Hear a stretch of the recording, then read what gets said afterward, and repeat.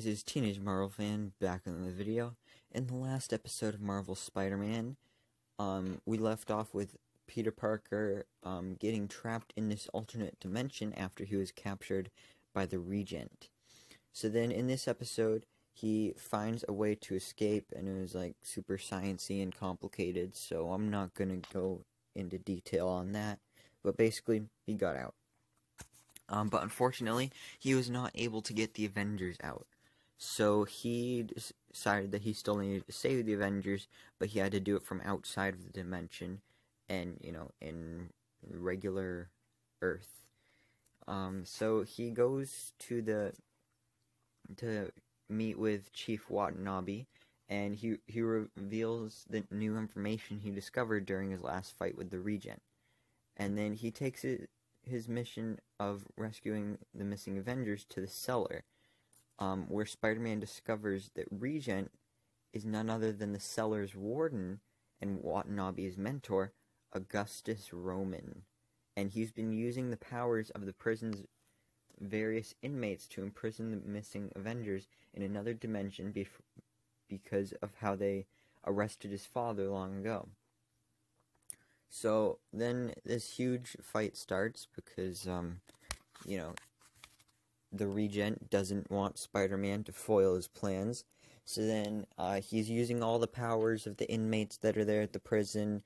You got Molten Man, Mr. Negative, Cloak and Dagger. In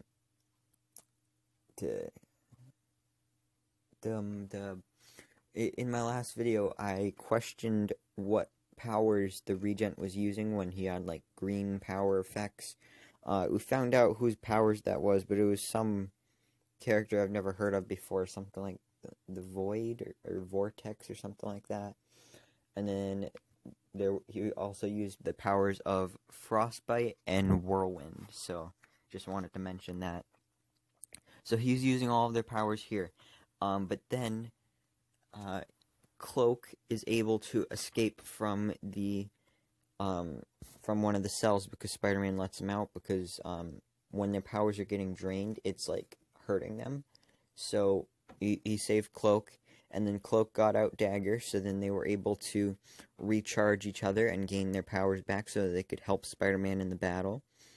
And then Dr. Octopus, aka Otto Octavius, has woken up from his coma, and then he and Anna Maria are still in control of the spider bots, so they send those out to the Cellar to help Spider-Man in the battle as well.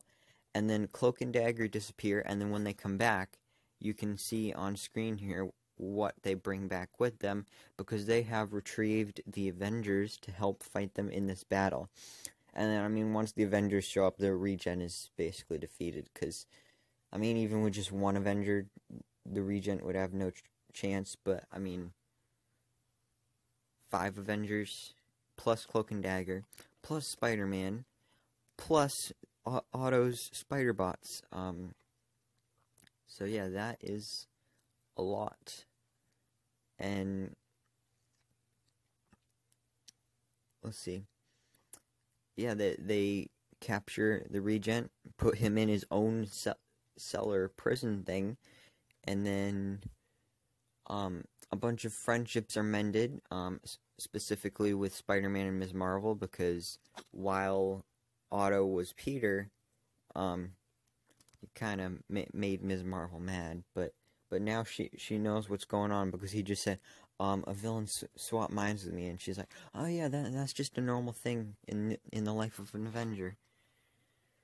So yeah, this is pretty much what happened in the episode. Not too much else happened, but I'm excited for the next episode, so stay tuned for my next episode reviews, which will be coming out, probably today, because I'm a little behind on these reviews, so I'm trying to get them out as soon as possible. So stay tuned for my reviews on the Goblin War. But other than that, thank you so much for watching.